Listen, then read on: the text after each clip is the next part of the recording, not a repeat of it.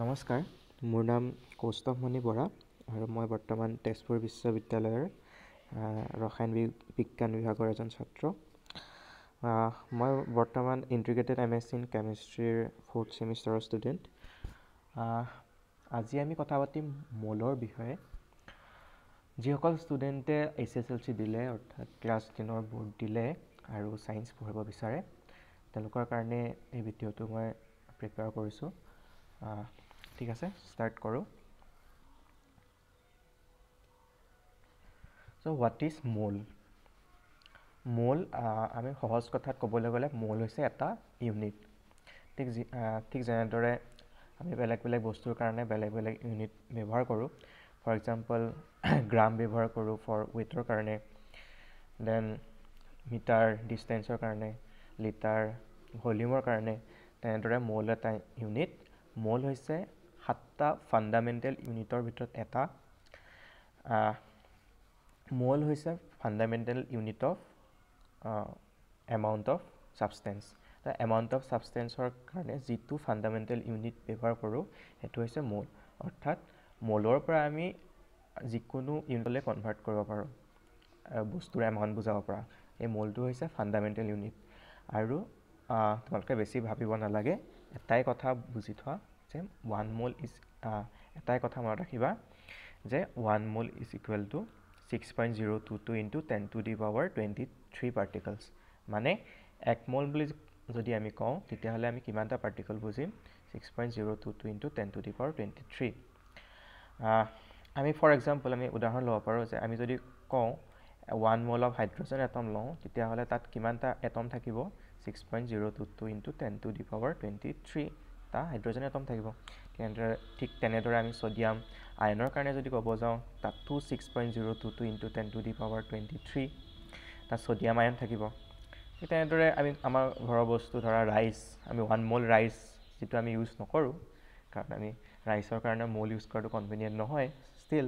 আমি যদি কওঁ তেতিয়াহ'লে কেইটা ৰাইচ বুজাব? 6.022 into 10 to the power 23 rice. গতিকে 1 mol of anything means 6.022 into 10 to the power 23 particles. সেইটো যিকোনো বস্তু হ'ব পাৰে, কিন্তু আমি মলটো ক'ত ইউজ কৰোঁ? কেমিষ্ট্ৰিত ইউজ কৰোঁ। এটমছ, মলিকুলছ, আয়নছ এইখিনিৰ কাৰণে ব্যৱহাৰ কৰোঁ। আৰু মল হৈছে কেমিষ্ট্ৰিৰ বহুত এটা বেছি ইম্পৰ্টেণ্ট ইউনিট। আৰু মল যদি নোহোৱাকৈ আমি মল কনচেপ্ট নজনাকৈ কেমিষ্ট্ৰি একো পঢ়িব যোৱাটো মানে আমাৰ কাৰণে এটা অসম্ভৱ কথা। এই যিটো মল অৰ্থাৎ 1 mol 6.022 into 10 to the power 23 তাক কি বুলি কয়? এভ'গ্ৰেডছ নাম্বাৰ বুলি কয় বা এভ'গ্ৰেডছ কনষ্টেণ্ট বুলি কয়। আৰু ইয়াক কিয়ে ছিগনিফাই কৰে? Capital N A or N. এই কেপিটেল এন এ লিখাটো প্ৰিফাৰ কৰোঁ কাৰণ এই অকল এনটোৱে বহুত বেলেগ বেলেগ পাছত তোমালোকে পাবা বহুত বেলেগ বস্তু আহি যায়, তো কনফিউজন দূৰ কৰিবৰ কাৰণে এন এ মানে এভ'গ্ৰেডছ নাম্বাৰ এইটো বুজাবৰ কাৰণে N A লিখাটোৱে best. Okay, next scientific definition. আমি যদি এটা ডেফিনেশ্যন বিচাৰোঁ, চাইণ্টিফিক ডেফিনেশ্যন বিচাৰোঁ, চ' 1 mol is defined as the amount of substance that contains the same number of atoms present in 12 gram of carbon-12 isotope. চ' ইয়াত কি কৈছে যে 1 molটো একো নহয়। 1 mol কি হয় যে 12 গ্ৰাম, যদি আমি 12 গ্ৰাম কাৰ্বন-12 আইচ'টপ লওঁ, কাৰ্বন-12 মানে যিটো নৰ্মেল কাৰ্বনৰো আইচ'টপ আছে। ঠিক যেনেদৰে তোমালোকে ক্লাছ 9-10ত পঢ়িছা যে হাইড্ৰজেনৰ 3টা আইচ'টপ আছিলে, ঠিক কাৰ্বনৰো আইচ'টপ আছে, ৰেডিঅ' এক্টিভ আইচ'টপ আছে। আৰু যিটো এইটো কাৰ্বন-12 এইটো নৰ্মেল আইচ'টপ, মানে আমি সাধাৰণতে যিটো বেছিকৈ থাকে কাৰ্বন সেইটোৱে হৈছে আমাৰ কাৰ্বন-12 আইচ'টপ। তো সেই কাৰ্বনৰ আমি কাৰ্বন-12 বাৰু বাদ দিয়া, কাৰ্বন বুলিয়ে কওঁ। সেই কাৰ্বনৰ যদি 12 গ্ৰাম কাৰ্বন লওঁ, সেই 12 গ্ৰাম কাৰ্বনত যদি তাত থকা আমি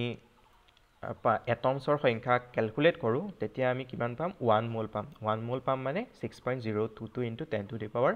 23টা এটম পাম। কেনেকৈ পাম? এতিয়া চোৱা, আমি বহুত মেথড আছে, বেলেগ ধৰণৰ মেথড আছে। তাৰ পৰা আমি কি কেলকুলেট কৰিব পাৰোঁ? এটা এটমৰ মাছ কেলকুলেট কৰিব পাৰোঁ। এতিয়া যদি আমি এটা কাৰ্বন-12 এটমৰ মাছ কেলকুলেট কৰোঁ, সেই মাছটো কিমান পাম? 9926 into 10 to the power minus 23 gram per atom অৰ্থাৎ পাৰ এটমৰ মাছটো কিমান হ'ব এইটো হ'ব এতিয়া যদি এটা এটমৰ মাছ যদি ইমান হয় তেতিয়াহ'লে 12 গ্ৰামত কিমান এটম আছে গতিকে 12ক কিহে ডিভাইড কৰিম এটা এটমৰ মাছটো আমি ডিভাইড কৰি দিম সেইটো যদি আমি ডিভাইড কৰি চাওঁ তেতিয়া আমাৰ কি আহিব 6.022 ইনটু 10 টু দি পাৱাৰ 23 আৰু এইটোৱে কি হৈছে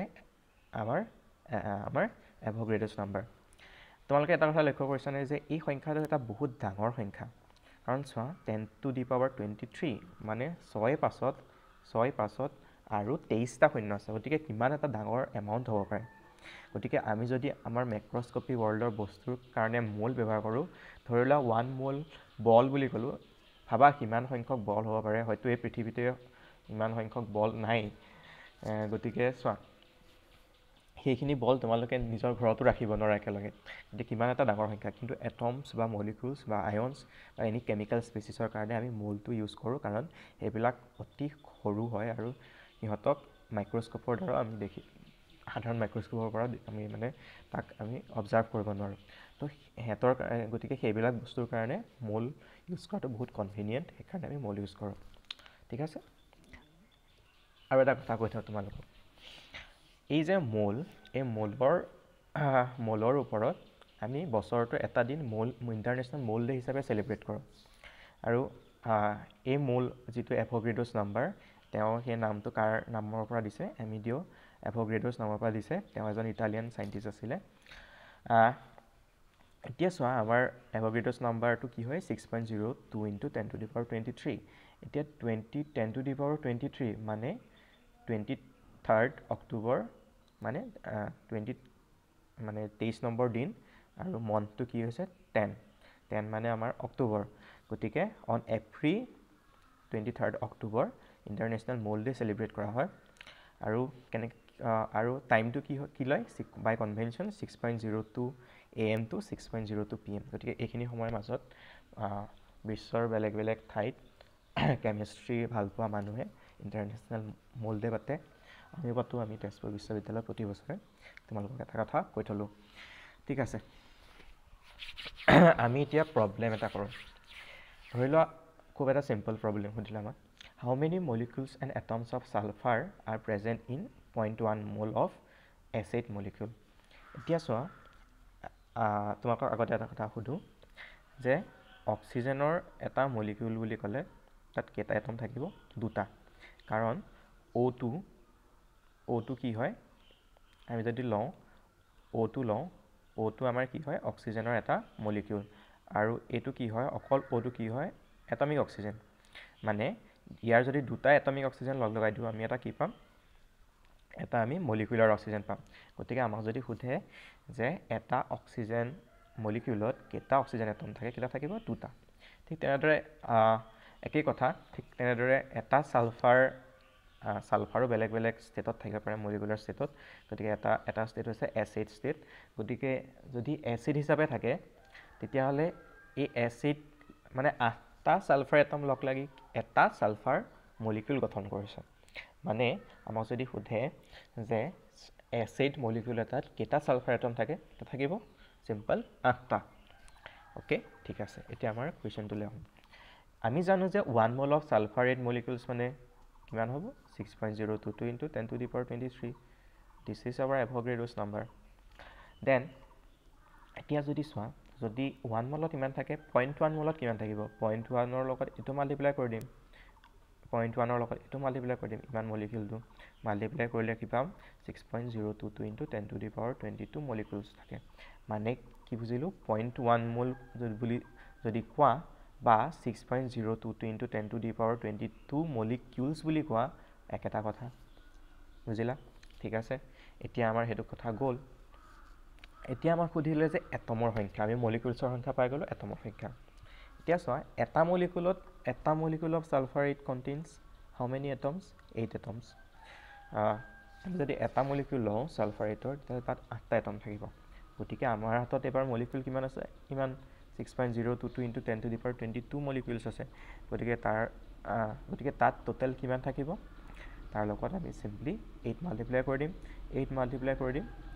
8 মাল্টিপ্লাই কৰিলোঁ কিমান পালোঁ 4.816 into 10 to the power 23 atoms গতিকে আমি যদি কওঁ 0.1 মল অফ সালফাৰেট মলিকিউলছত কিমান এটম থাকে কিমান থাকিব 6.816 into 10 to the power 23 atoms তোমালোকৰ নিশ্চয় বুজি পালা বুজি নাপাবলগীয়া একো কথা নাই ঠিক আছে আৰু এটা প্ৰবলেম কৰোঁ উলুটা নিচিনা এটা উলুটা প্ৰবলেম কৰোঁ এবাৰ আমাক কি দিয়া আছে মলিকিউলছ দিয়া আছে calculate the number of মোলছ of iodine in a sample of 1.0 into 10 to the power 22 molecules এবাৰ আমাক কি দিয়া আছে নাম্বাৰ অফ মলিকিউলছ দিয়া আছে আৰু এইটো কিমান দিয়া আছে 1 into 10 to the power 23 molecules দিয়া আছে আমি এতিয়া চোৱা আমি জানো যে ইমান 6.022 into 10 to the power 23 molecule যদি লগাই দিওঁ কিমান মল পাম 1 মল পাম এতিয়া চোৱা গতিকে তাৰ পৰা যদি এটা মলিকিউলৰ অফ আয়োডিনত কিমান মল থাকে উলিয়াব যাওঁ কি কৰিম 1ক এটোৱে হৰণ কৰি দিম 1 এটো হৰণ কৰি দিলোঁ ইমান মল অফ আয়োডিন থাকিব এটা মলিকিউলত যদি ইমান সংখ্যক মোল থাকে এটা মলিকিউল অফ আয়োডিনত যদি ইমান সংখ্যক মোল থাকে তেতিয়াহ'লে আমাক কিমানত উলিয়াব দিছে ইমান মলিকিউলত কিমান মোল থাকিব উলিয়াব দিছে গতিকে সিম্পলি আমি এই গোটেই টাৰ্মটোৰ লগত এটো মাল্টিপ্লাই কৰি দিলে হ'ল মাল্টিপ্লাই কৰি দিলোঁ 0.0166 মোল পালোঁ মানে কি বুজিলোঁ আমি যদি কওঁ 0.0166 মোল অফ আয়োডিন আৰু আমি যদি কওঁ 1 into 10 to the power 22 molecules of iodine একেটা কথা দুইটা ইকুইভ্যালেন্ট বস্তু এটো আমি মোলত কলো আৰু এটোত কি কলো মলিকিউলত কলো আৰু আমি মোলত কিয় লিখো বস্তুবোৰ আসলতে মোলত যদি আমি লিখো তেতিয়া আমাৰ কাৰণে ক্যালকুলেশনত সুবিধা হয় বহুত আমাৰ সুবিধা হয় কাৰণ আমি যদি এটা ডিল কৰিব যাওঁ ইমান এটা ডাঙৰ নাম্বাৰৰ লগত বহুত প্ৰবলেম আহে বাৰে বাৰে লিখি থকা বা ক্যালকুলেশন প্লাস মাইনাস এবিলাক কৰি থাকোতে তাতকে যদি আমি মোলত লিখো বহুত এটা সৰু কোৱান্টিটি হৈ যায় গতিকে আমাৰ কাৰণে সুবিধা হয় আৰু পাছত গম পাবা মোলৰ কিয় কেনেকৈ আমি ইউজ হয় আজিলে ফাৰ্স্ট কথাটো আমি ফাৰ্স্ট লেকচাৰটো ইয়াতে সামৰিম তাৰপিছত আমি ডিসকাস কৰিম যে এটমিক মাছ বা মলিকুলাৰ মাছৰ লগত মোলৰ কেনেকুৱা ৰিলেশ্যন আছে আমি মোলটো বেলেগ কিবা ইউনিটলৈ কনভাৰ্ট কৰিব পাৰোঁ নেকি সেইখিনি আমি চাম আৰু এটা কথা কওঁ যিটো এইখিনি বুজালো তোমালোকক এই স্লাইডখিনি ডেসক্ৰিপচনত মই এটা লিংক ক্ৰিয়েট কৰি দি দিছোঁ আৰু তোমালোকক এনচিইআৰটি যিটো তোমালোকৰ ফাৰ্স্ট চেপ্টাৰ হেতু তলত এটা লিংকত দিয়া আছে তোমালোকে যদি ইচ্ছা কৰা ঘৰত থকাৰ সময়ছোৱাত তোমালোকে অন কৰি চাব পাৰা ফাৰ্স্ট তাত কিছুমান কথা আছে ধৰা significant number scientific notation fundamental units সেইখিনি নিজে পঢ়িব পাৰা আৰু যদি কিবা ডাউট থাকে বা আজি এইখিনিটো ডাউট থাকে মই এটা ইমেইল আইডি দি দিম তাক তোমালোকে মোৰ লগত কথা পাতিব পাৰিবা গতিকে চাওঁ আৰু এই আমাৰ ফাৰ্স্ট ট্ৰাই গতিকে বহুতো ভুল কিবা কিবি থাকিব পাৰে আৰু এটা কথা কওঁ মোৰ ইণ্টাৰনেট কানেক্টিভিটি বহুত স্লো হয় কাৰণে কি কৰিলোঁ কাৰণে মই কেমেৰাৰে ভিডিঅ' কৰিব নোৱাৰিলোঁ মানে বহুত মানে টাইম লাগিব আপলোড কৰিবৰ কাৰণে সেইকাৰণে কি কৰিলোঁ এটা পাৱাৰ পইণ্ট প্ৰেজেণ্টেশ্যন বনালোঁ পাই নাই কোৱালিটিটো বেয়া হ'ল ষ্টিল